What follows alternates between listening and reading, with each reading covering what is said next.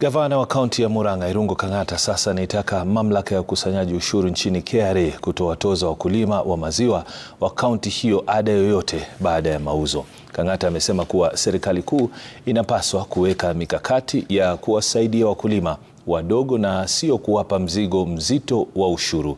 Akizungumza katika eneo bunge la Maziwa wakati wa hafla ya kuandikisha wakulima wa maziwa, Kang'ata anasema kuwa serikali kuu inafaa kutafuta njia mbadala za kutafuta fedha za maendeleo. Mwakilishi wadi ya Kiru Morris Dhuku naye amesema kuwa serikali ya kaunti ya Murang'a haitaruhusu mamlaka ya KRA kuwatoza wakulima ada yoyote.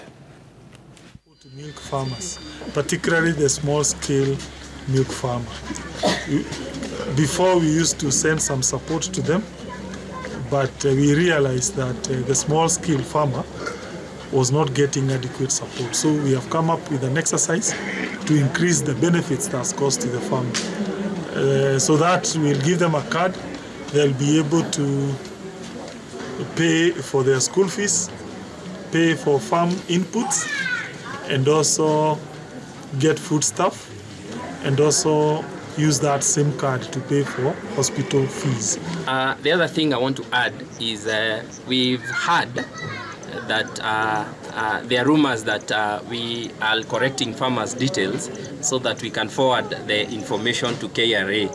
I want to confirm to farmers that as Murang'a County government, we are not going to share the data of Murang'a milk farmers to KRA because, one, we object the Murang'a farmers, milk farmers, to be taxed. Number two, we also want to urge the government that farmers, the milk farmers in Murang'a, requires their support. They do not require to be taxed more.